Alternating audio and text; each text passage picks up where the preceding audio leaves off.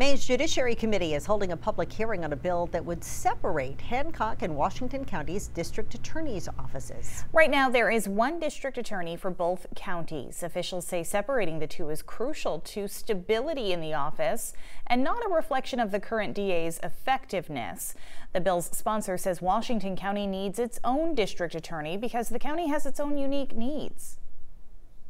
I think it's more important than ever that we recognize both the population and the geography and create separate districts. Aroostook County has one. They're a huge county, and as they should have one. So we can make the same case that they can make. We're rural populations that are spread out. And I think it's critical that we have our own district attorney. Judiciary Committee is scheduled to meet Thursday morning on that. Maine's